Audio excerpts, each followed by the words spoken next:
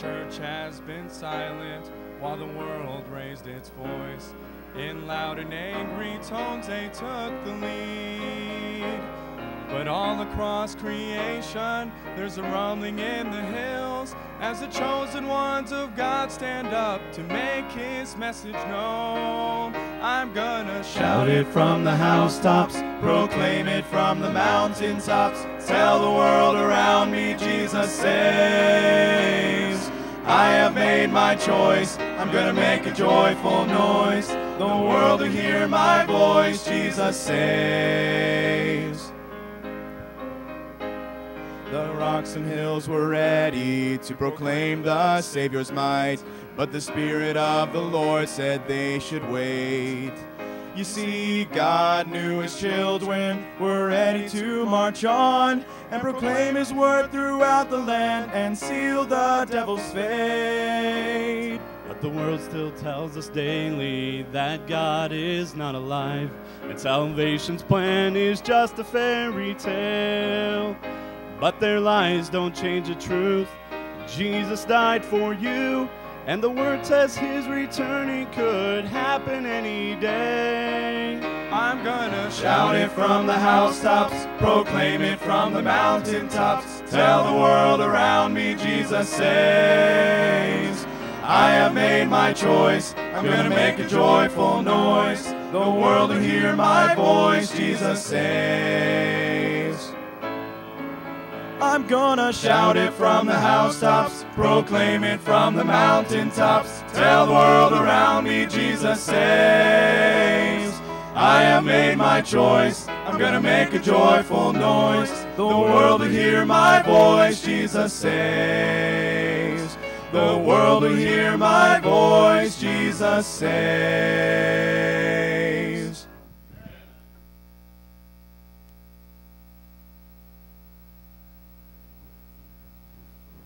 Well, certainly our joy and our privilege this morning to have the founding pastor of our church, Pleasantville Baptist Church, 39 years later, Pastor Terry Stewick, as if you were in the Sunday school hour, told us how God laid the burden on his heart to start a church where there was no church. And that's what churches do. That's what churches are supposed to do. And be fruitful and multiply, I guess, is what churches are supposed to do. And our church is going to have an opportunity to do that here at the beginning of the year, which I'll share with you a little later. Get a church started, but that's not what we're here to do right now. Right now, we're here to have Pastor Stewick come and preach what God has laid on his heart. And he's been someone that has, over the last 39 years, has stayed in ministry and in different aspects of ministry, and has raised a family, and now lives down in Atlanta, Georgia, and has come. I asked him how the flight was this morning. He said, "Flight? I drove." I said, "Wow, I didn't know you're driving in." That's the young generation. We fly everywhere. If I have to drive more than 10 hours, I try to fly. That's just how it goes for me. But so you got on your horse and rode, didn't you? Brought the F-150 all the way from Atlanta, Georgia, and got to tour the countryside. But we're excited to have him here. Come on up, and we'll hear what the Lord has for us this morning through Brother Terry Stewick. Thank you, brother. Wow. I am so impressed with your song service and your service so far. I thought I did. Is it on? All right. I just need to talk into it. Isn't it nice to be forgiving of older people? I can tell that God's hand has been on this church. The church rises and falls on leadership. And you obviously have a great pastor right now and have been provided good pastors on through the time. Thank God for that. Turn with me, if you would, in your Bibles this morning to Matthew. I think it's so amazed that I wrote a book. A farm boy.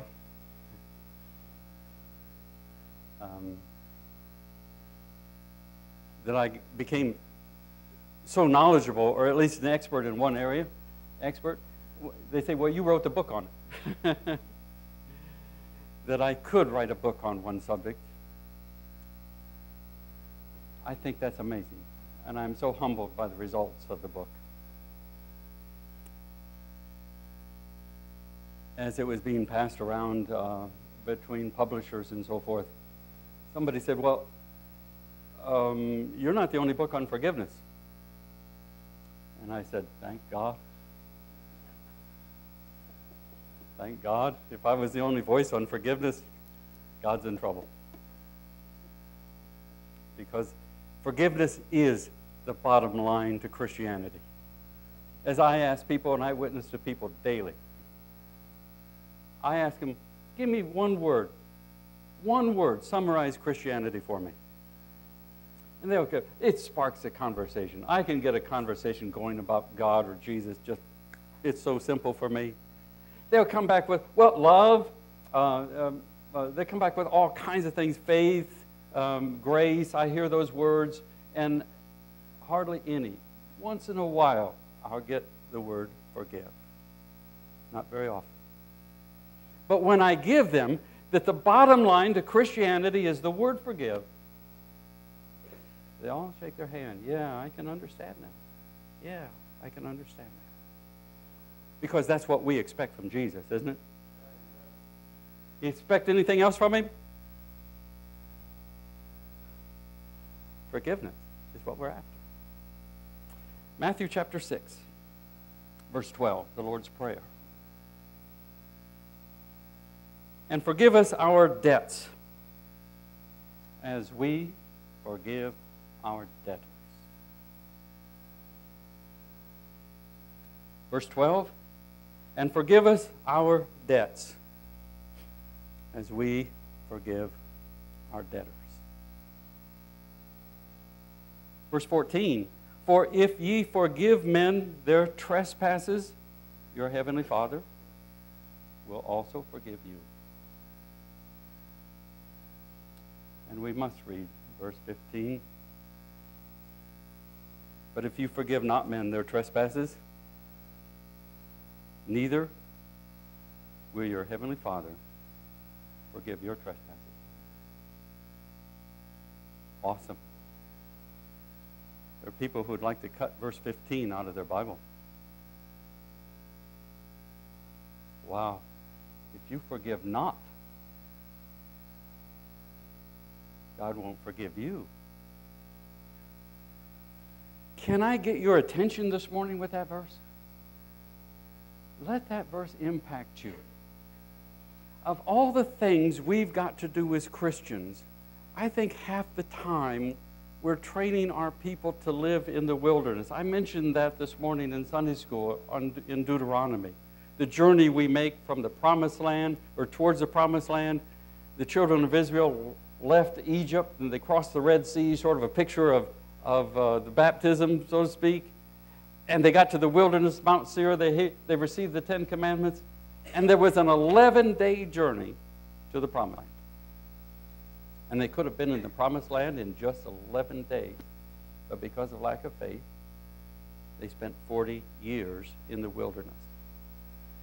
And oftentimes we spend our time as Christians in the wilderness because we fail to believe God. I think Jesus has a priority. Now, this may sound odd to you, but I think Jesus is explaining here and expounding. He often does that. By the way, the Lord's Prayer, we didn't read all the Lord's Prayer. I didn't want to distract your mind off of anything but the topic of forgiveness. As Jesus teaches the Lord's Prayer, and this is the Sermon on the Mountain, he stops at the end of that prayer to give you verse 14 and 15. He runs his own commentary. He has just taught the Lord's Prayer, our Father who art in heaven, and gives us this prayer, and then he stops at the end of it and pulls out the most important thing in that prayer to call attention to, and he gives you verse 14 and 15. Because if you'll forgive others, I'll forgive you. And if you forgive not others, I will not forgive you. Is there anything else in the Word of God that he says he will not forgive?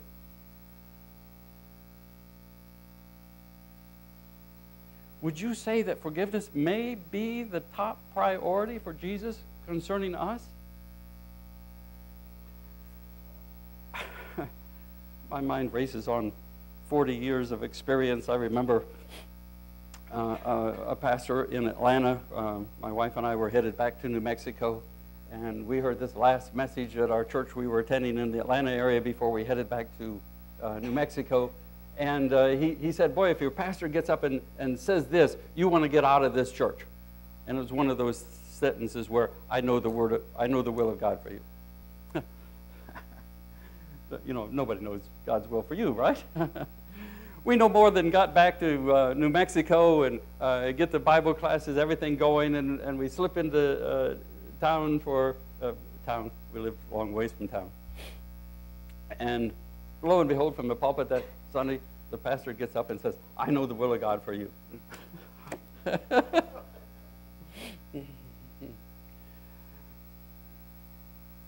But there's one thing this morning I believe I can tell you about the will of God for you.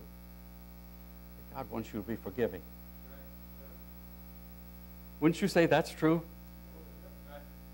I can't tell you where to buy or sell your house or where to move or where, you know, that's not for me. But I can tell you what God is looking for in your heart.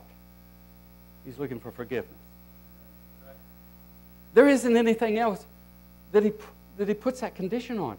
I think he's explaining his own unpardonable sin. I don't know whether you link it or not. It doesn't matter. But he's saying he won't forgive. Now, there are people who want to cut that out of the Bible. They say, well, no, there's just too much. God wants us to love. Well, how do you love as much as Jesus? You can't. Jesus already said you can't. He said, greater love has no man than he laid down his life for his friends. And you might do that. You might give your life for your child. You might stand in the way of a train. You might risk your life to pull someone out. But how many of you will volunteer to go to Texas and take the place of the next man on death row who's slated to die for killing someone, your enemy? That's what Jesus did. He died for his enemies. We don't do that, do we? There's a limit. I can't think of any time in the, why do I mention Texas, where they have a 4-lane highway to the death penalties, that's why. They put in the fast lane out there.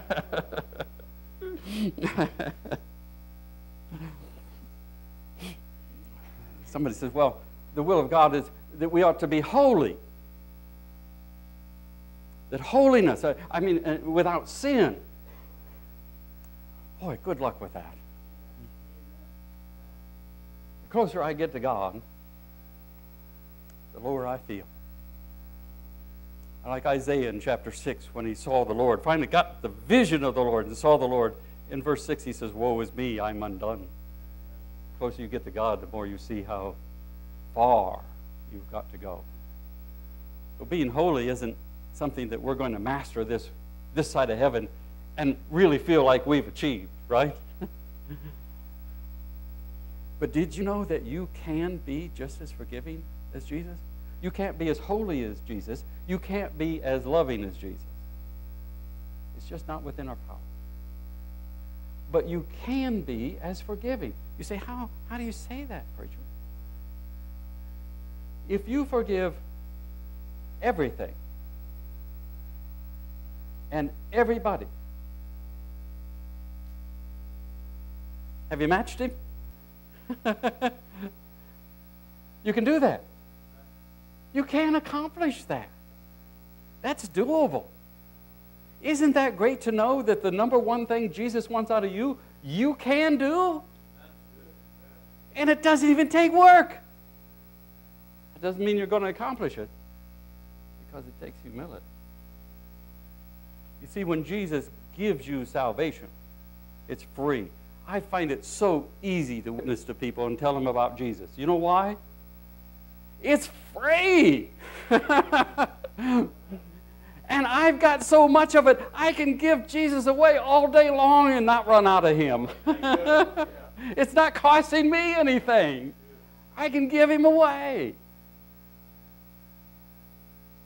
But when you become forgiving, it's going to cost you.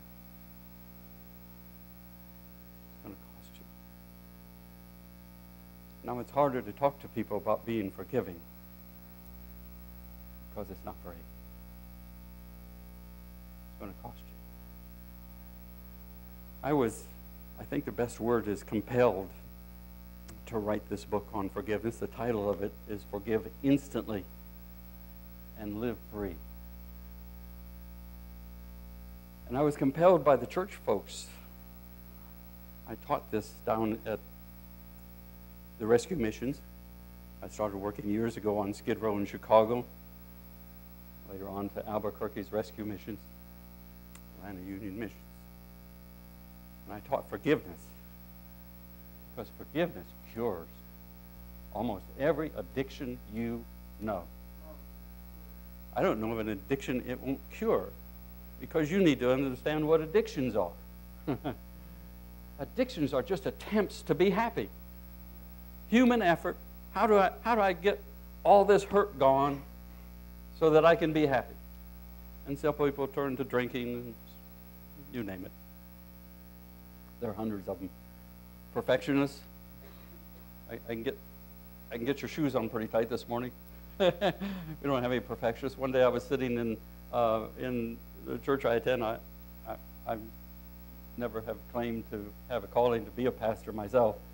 I'm an evangelist and willingly love it. And I was sitting there listening to my pastor. I was in about 6th row back. I tried to stay off 1st row. No one staring at me. And I was one of these critters, because he said, you know, a perfectionist is just a person who tries to set the bar so high that others can't meet it, and it makes him feel better about himself then. Ooh, I'm sorry if you're a perfectionist here this morning. We probably all have a little bit of that in us, don't we? The thing that I had worn on my chest as a badge, thinking that I was so smart, so good, all of a sudden became a millstone around my neck when I realized that it was just another addiction, just another attempt of human effort to be happy. And it sent me on a pursuit. I walked out of church that day saying, I've got some work to do. I've got some pursuing to do. And that started me on a long journey to learn to forgive. Because forgiveness cures all of those. Now, look at the Lord's Prayer. It says, and forgive us our debts as we forgive our debtors.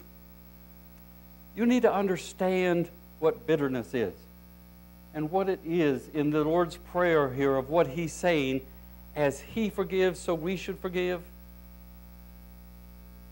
Notice that He equates forgiveness to a debt. It's a debt. Have you ever said, quiz time, have you ever said, you owe me an apology? You just created a debt. You said that. They owe you. Mark it down in your heart.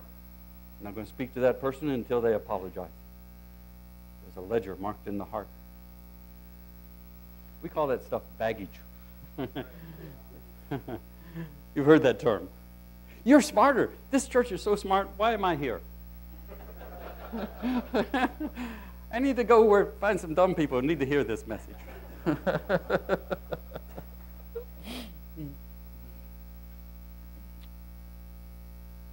It creates a debt.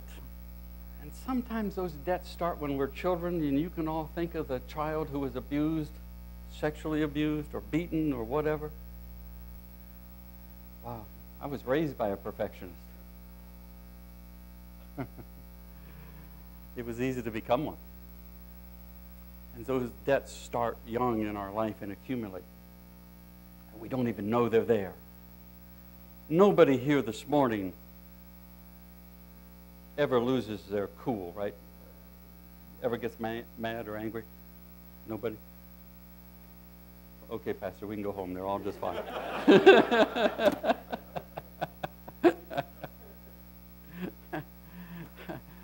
I found myself that I had that. The opening story in my book begins on the streets of Chicago. In a road rage incident where I snapped. And I intentionally plowed my car into another one. It's called road rage. It's what you've all felt like you wanted to do, but didn't have the old junk car like I was driving, so I could.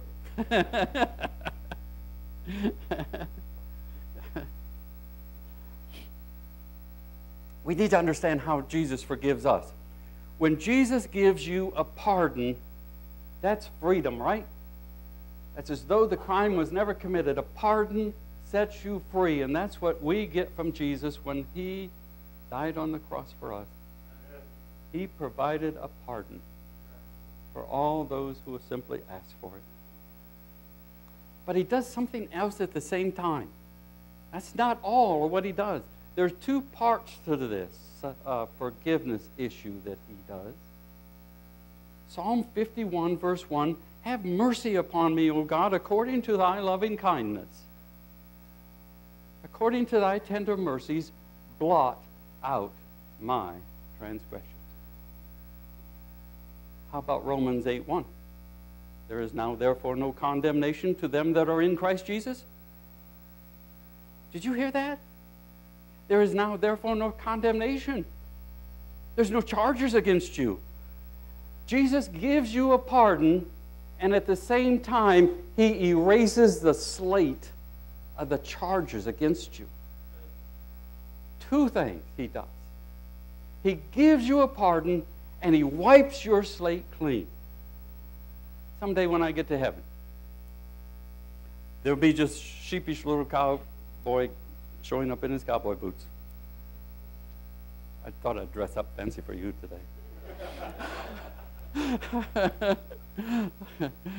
You visit my website, highplains.org, you'll see my wife and I in cowboy hats and whatever. It's hard to take a boy off of the farm, isn't it? Tell me where I was before I got lost. Give me a second. I'll be back.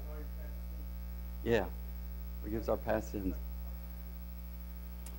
Someday when I show up in heaven, am I back on? Thanks.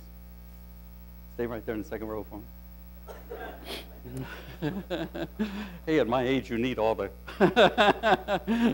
And I never have been able to preach with notes, so you got to know your material. Someday when I show up in heaven, this sheepish little guy coming in with cowboy boots, and this great big judges stand there, awesome, and somebody goes, my turn? Okay. And I'm coming in. I got in my hand, though, my pardon that I got from Jesus. It's the only thing I need. I know I'm okay, but I'm still just a little bit wimpish. That's a mighty big judge, and that's a mighty big courtroom, and that's a mighty big judge's bench that he's behind. And this big, deep voice calls my name. Step forward, and I walk forward. And I'm expecting him to read this very long list, probably written on rolls of toilet paper, so it just...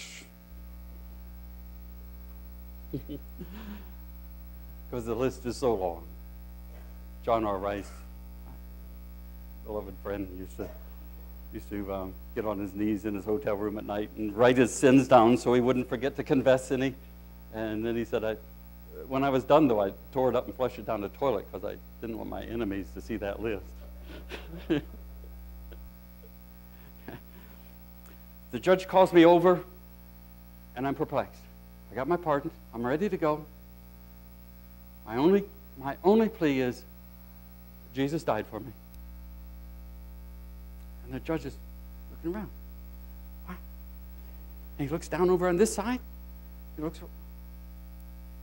He said, I find no charges against this man.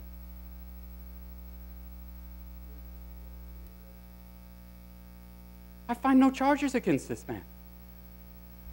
I put my pardon back in my pocket. Later I'm going to wear it around my neck. Because there are no charges. We've been forgiven.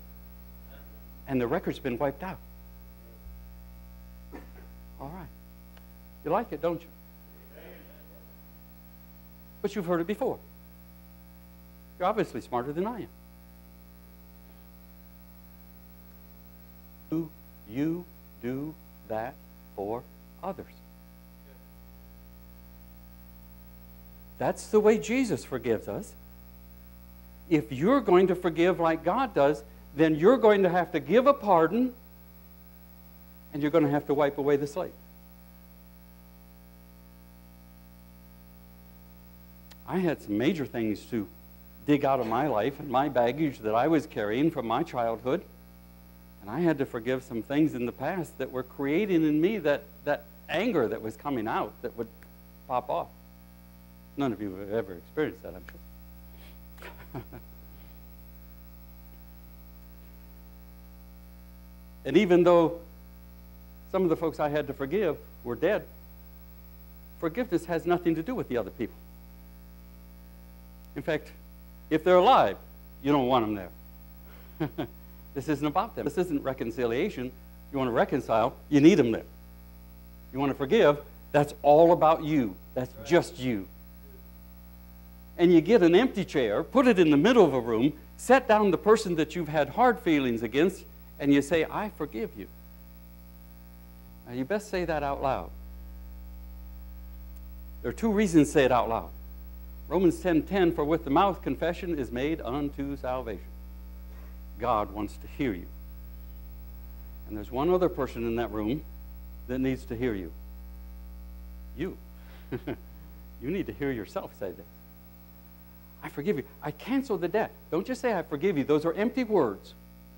If you don't do the rest of it that says, I cancel the debt you owe me, you don't owe me an apology anymore.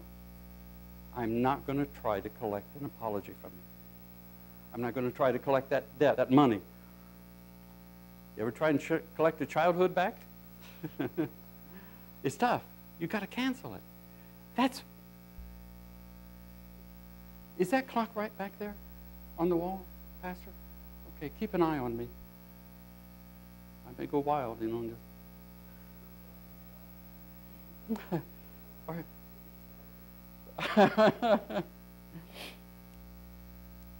I'm going to give you something, folks, this morning that I believe will revolutionize your life. It did mine. When I discovered and dug to the bottom of forgiveness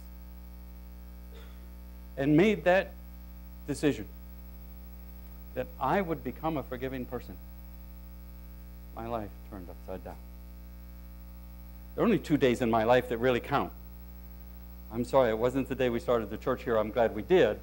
It wasn't one of the days that I count the most important to me. The first one was the day Jesus forgave me. Boy, did that change my life. I was 21. Changed the direction of my life. Changed a lot of external things. I can remember throwing out my pack of cigarettes on the way down to the University of Missouri. That's when cars had those little side windows. Don't you love the history? and I quit smoking. And I remember cleaning up my vocabulary. You should have heard my vocabulary coming off the cattle ranch I was raised on. And it changed a lot in my life. The second day that I count important in my life is the day I learned to forgive others. That changed my heart. That changed my heart. It was a miracle. I don't think humans can do that. I had tried for years to manage that little pop-off temper I had. Aren't you glad I didn't stay as your pastor? And I'd have banged one of your cars somewhere, right here and there. Isn't it amazing how God takes us along and we learn? For the perfecting of the saints, because that's what he's doing. He's trying to perfect you. And I actually discovered something. I discovered the entrance, the secret door to the abundant life. Turn with me just one page, Matthew chapter 7, verse 13. If I had to retitle, I'm glad God didn't ask me to, but if I had to retitle, by the way, if I had the opportunity to give a title to the Bible, you know, the Bible is short for bibliography. That's what that stands for. Holy, a holy collection of books. A holy bibliography is what the Holy Bible, why we call it the Holy Bible. You know what bibliography is? A collection of books, 66 books. If I actually gave it a title, I'd title it the Book of Forgiveness. That's just me. Because that's what I think it's about, from start to finish. And if I had to title Jesus' Sermon on the Mount, I'd title it Lessons in Forgiveness.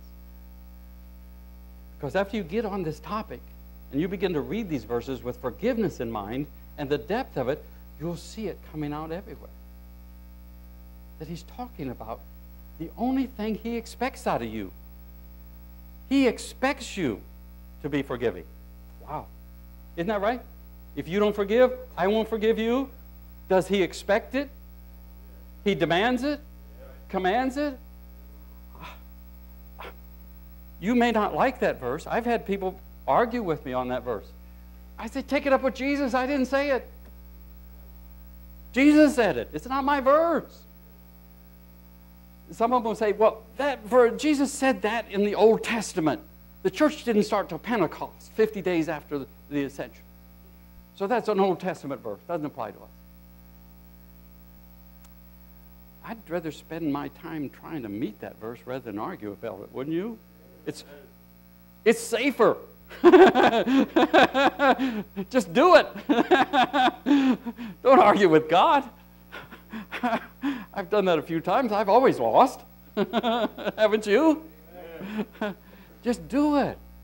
This verse is so important. Folks, I'm trying to tell you, you only need to do one thing in your Christian life, and God will be happy with you. I had 13 editors on this book. Go over this book, read this, give me feedback. They insisted I write it. They would catch little truths that I gave in the church in various places, in places I taught, and they would say, you got to put that in writing so that we can get that. You can't just give that to the inner city missions. You got to make that available to us out here in the churches. And they insisted that I write this book. So okay, I'll write it, but you guys got to help me edit it.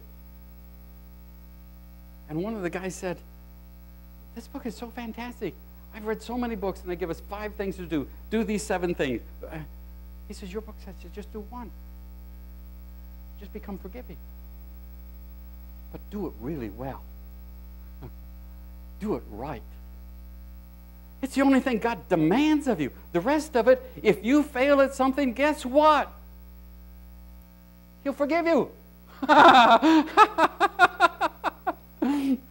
But this one he won't forgive. Let's get this one down then, don't you think? Let's just, if you got to do just one thing, let's do this one.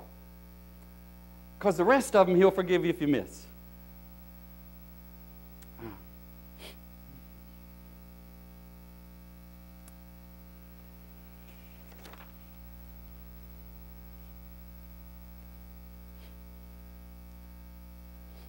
I didn't give you the 5th word. One of the editors of the book, when we launched the book,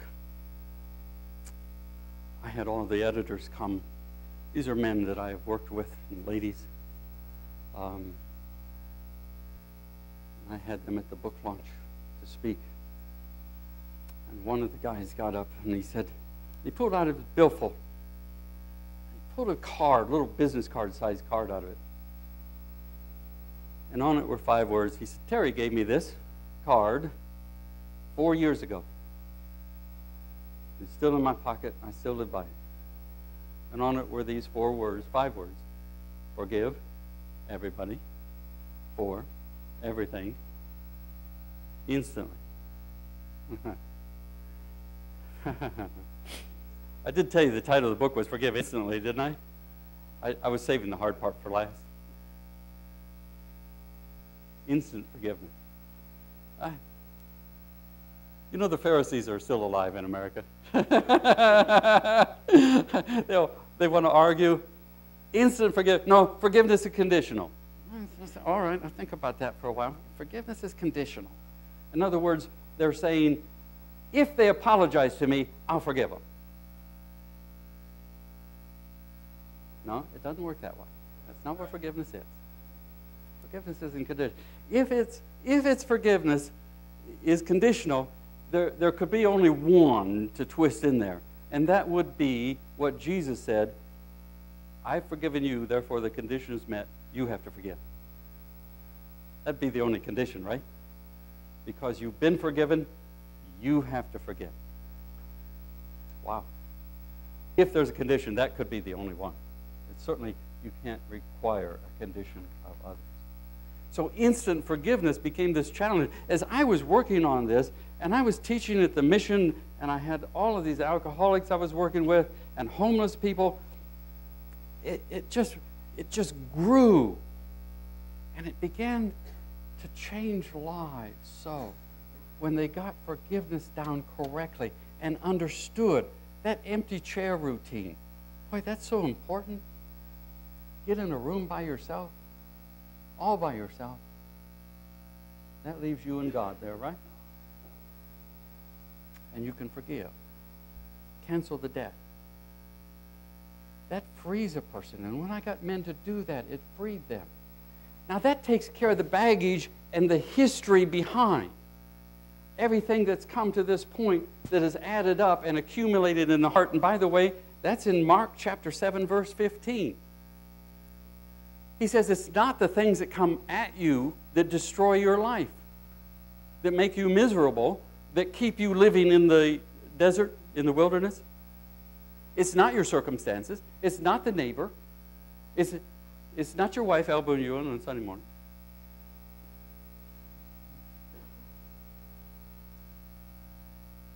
He says what's destroying you is what comes out of your own heart. That's the baggage we carry. If we haven't let things go from the past, we're carrying it. Now, you may have put it out of your mind. It may not be there. But it's in the heart. And it will come out. I tried for years to manage it. My wife would drop a glass on the floor. And I would say, what'd you do that for? I don't know. I see your faces. It's a bad comment. It's who I was on the inside. I was this negative, critical person. Because of what I had on the inside, I was carrying some baggage. And it made me critical. It made me a perfectionist. Fortunately, I've never been an addict, never tried drugs in my life. Thank God I can help those people who have. But I had my own type of addictions. You got any? Anger, perfections, whatever. We have so many. I hate to name them. The list is really long. Anything we do as humans to produce fake happiness is an addiction. And there are a lot of those. We get hooked on driving fancy cars. We get hooked on money. Anything that produces fake happiness is an addiction.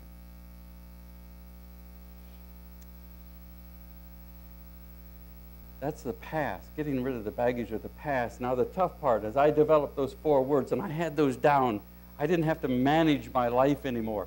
Now when my wife drops a glass after I became a forgiving person, by the way, for me that happened in 1 hour when it finally dug into the scriptures to the point I understood that I had to forgive.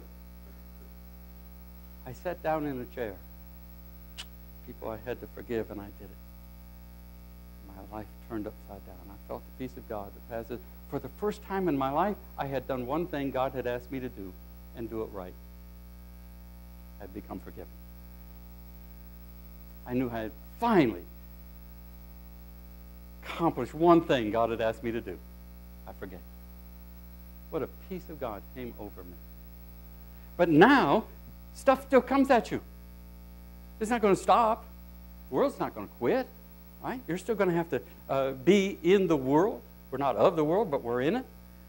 Some guy, before you leave here today and get home, somebody's going to cut you off in traffic. Doesn't happen in Iowa? Not enough traffic?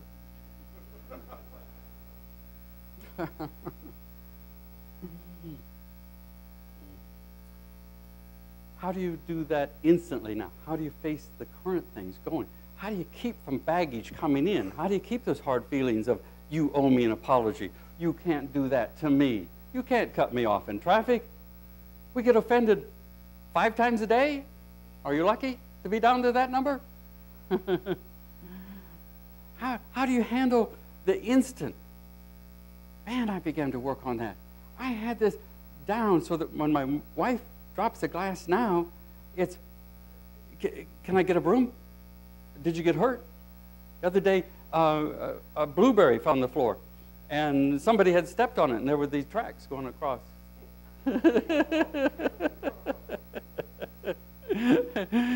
In my old days of perfectionism, I would have said, what'd you do that for? But now I notice it. She didn't notice it. I noticed it.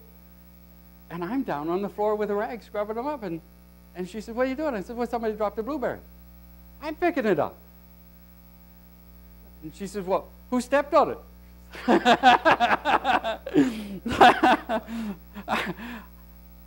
I said, I don't know. I'll bet you'll find a mark on a shoe or a sock of whoever did it. Well, we couldn't find a marker, but she had forgotten that she had changed socks. And it was on her sock. But guess what? I'm the guy that eats the blueberry, so I'm the guy that spilled it, you know?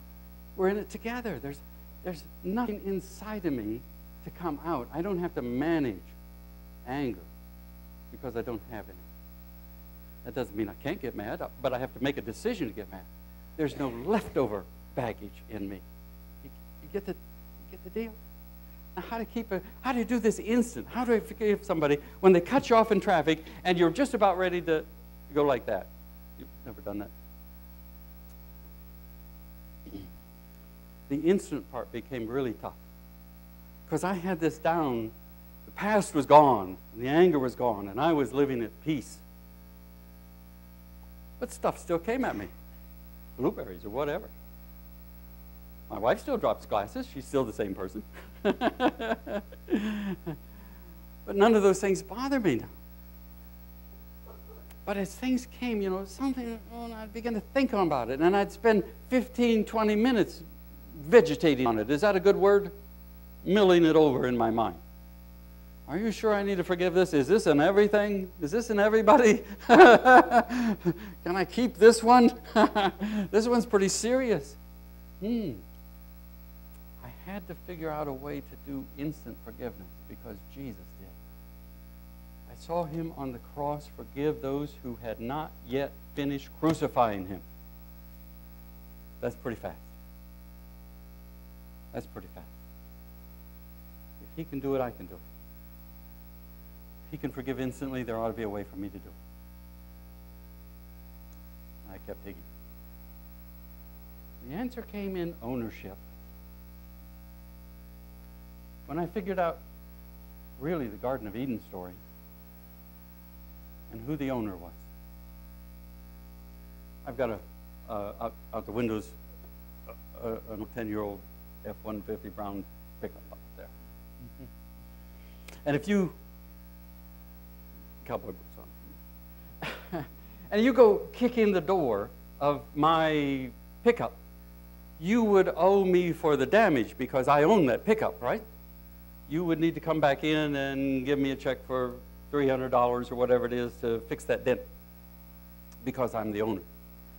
You wouldn't give a check to my truck, would you? You'd give a check to the owner of the truck.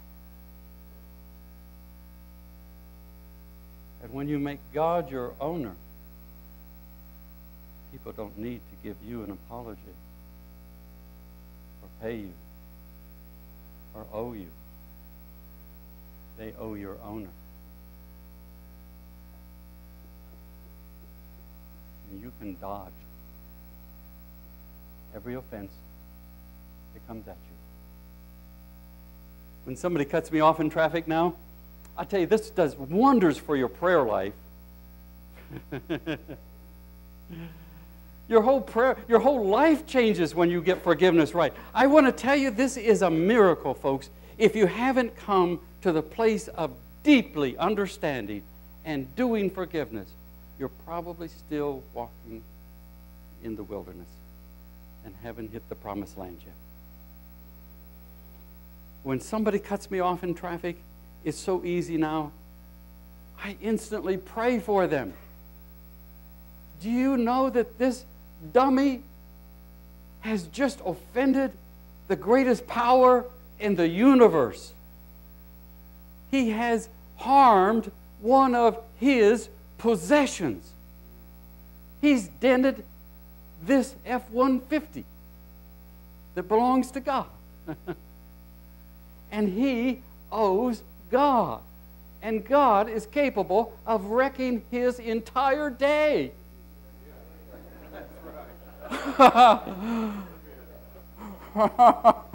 If not killing him. And instantly I can pray, give him a little mercy, God, I'm okay, it wasn't that bad. Don't exact any more than you really need to. You find yourself praying for your enemies with a smile. Remember that verse, pray for your enemies? How many of you do that? You just love doing that. You will. When you get the ownership issue right, when you mark God down as your owner, you'll find it fun to pray for your enemies. You really will. It changes your life. Is it? Are you okay? You doing all right? Oh, yeah. Anybody sleeping, want to go home? I know I'm a boring speaker, but your pastor will be back next week. Praise God.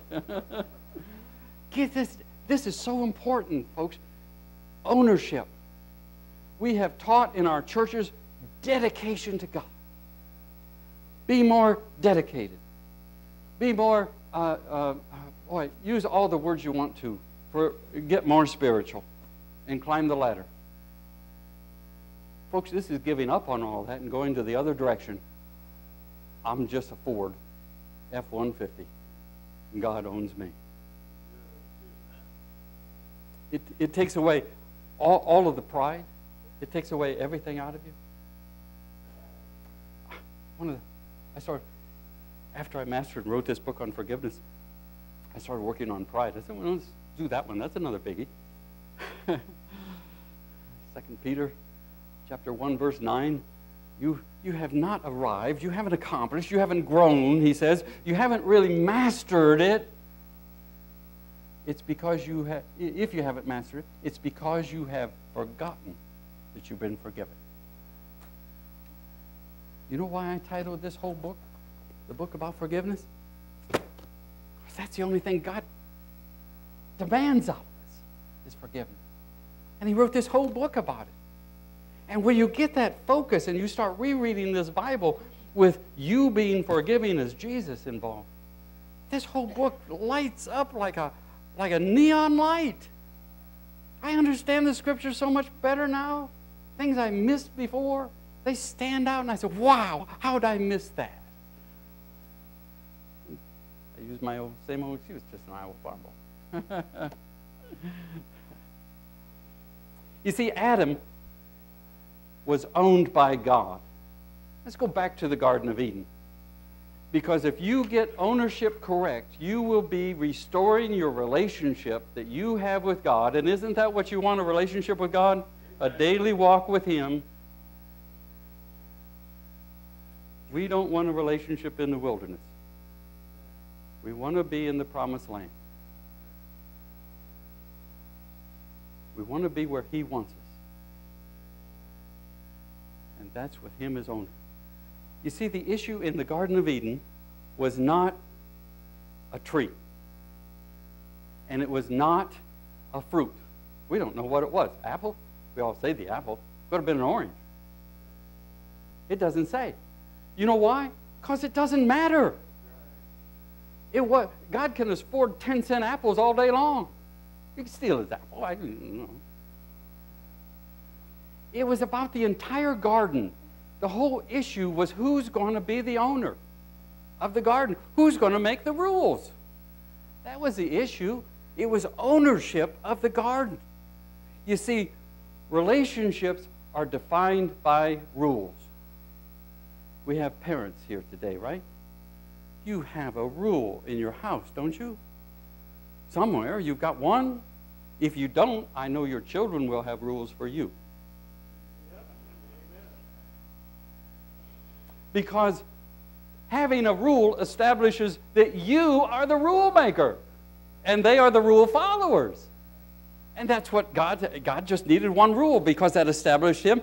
I'm God, you're not. I'm the rule maker, you don't.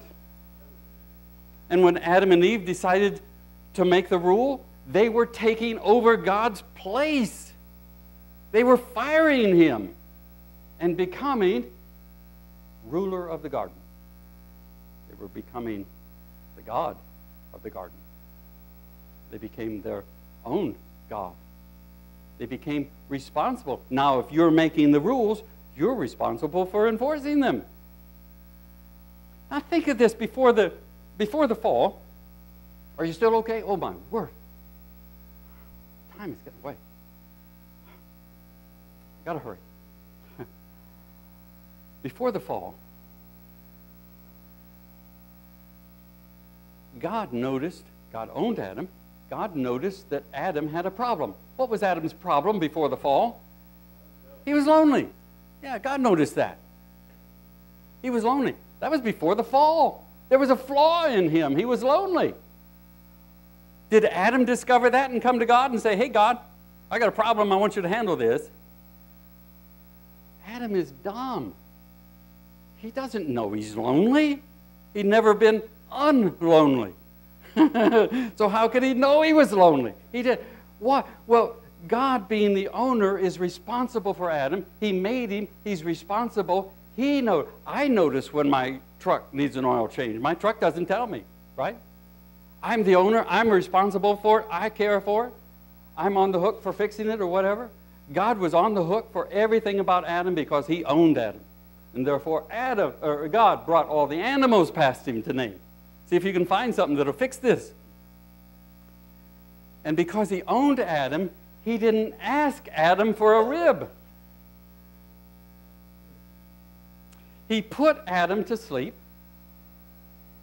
He took a rib. Why? Because he owned Adam. He'd do with Adam what he wanted. And he brought Eve. Thank God that was a good deal. Because Adam didn't have anything to say about that either. God owned them.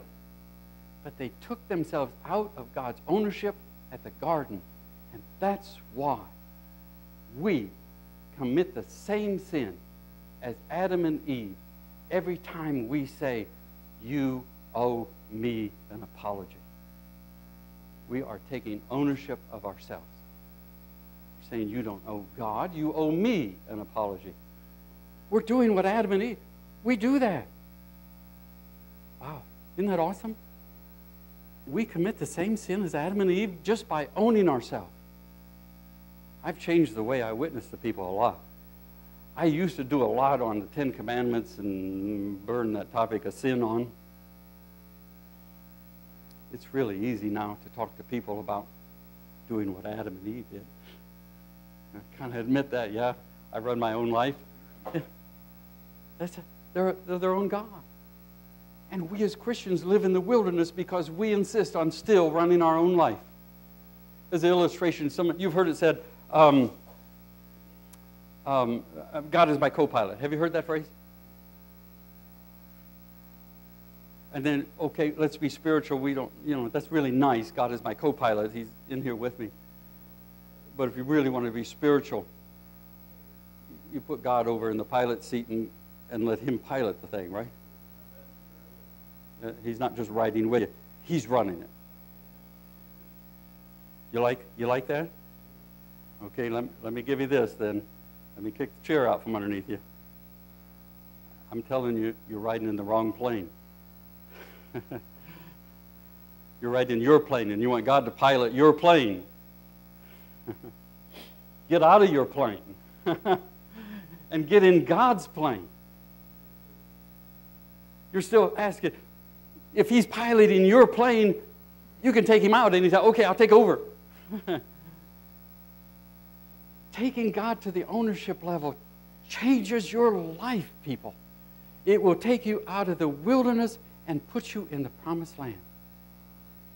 Remember that little verse in did we read it? Mark 7? Oh, we didn't. 13. Enter in at the narrow gate. For wide is the gate, and broad is the way that leadeth to destruction, and many there are who go that way. Because narrow is the gate, and hard is the way, which leadeth unto life, and few there be that find it. Now, did your Bible have the word narrow or broad or straight? I have a King James Bible, but it has two different words there. Never understood that. I can't keep up with them. I want to point out one word in this text. It's the word find. Way down at the bottom. It says, broad is the way of destructive living. How many of the children of Israel died in the wilderness? Broad was the way of destructive living. But narrow is the path that God wants you to take. And few there be that find it. Find it. I'm telling you, if you want to find the abundant life that he promises, look under the rock that's marked forgive. It's under there. Right? That's where you'll find it. And how come so few find it? Because if you forgive, it will cost you. This guy who owes you so much, you've got to cancel that. Somebody cheated you out of $50,000, you got to cancel it. So it could cost you $50,000. Somebody cheated you out of your childhood, you cancel that debt. You give up your childhood. Somebody's offended you, and they owe you, it'll cost you. Give up that debt. See how much it's going to cost you? Whosoever findeth his life shall lose it. Whosoever loses his life for my sake shall find it. You let God be owner, you're giving up everything. But on the other side is the abundant life. The life of peace.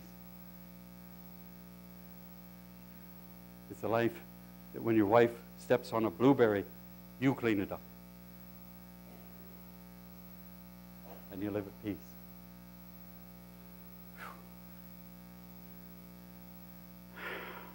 Have we covered a lot? Are you still awake? Have I lost you? You're okay with me coming back? Okay. I wanted to give you my best.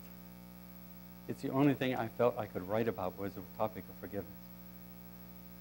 Because I think it's the only thing worth writing about.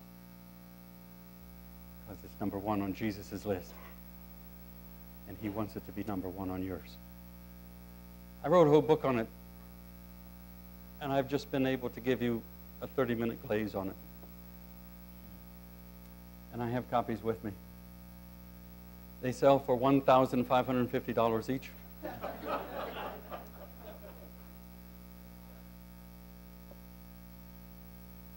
I've got about 26 copies here that I'll let go for $10. Now, if you do want a copy, the details of this, I can't give you all. And not all of you that get a book will really dig it to the depth.